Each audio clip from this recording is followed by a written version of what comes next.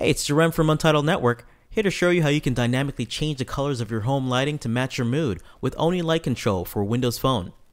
Now, obviously you will need supported hardware for it to function, such as the Philips Hue Connected Bulbs, but once you have your hardware, setting it up in the app is really easy. Just connect your phone to your home network and hit Auto Discover, and that's it.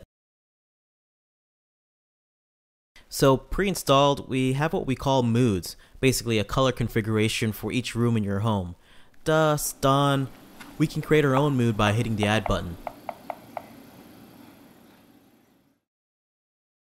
For each room, you can control the brightness of each bulb. As you can see, the lights update in real time while you're making changes. For the colors, you can use the default swatch, or you can use a picture from your photo library or snap a new one.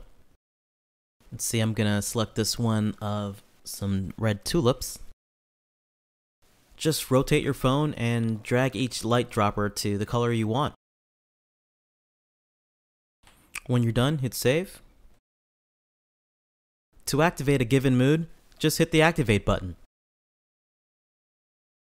And of course, using your phone's built-in voice command feature, you can say something like, set lights to flowers in the office. Setting lights to flowers in the office.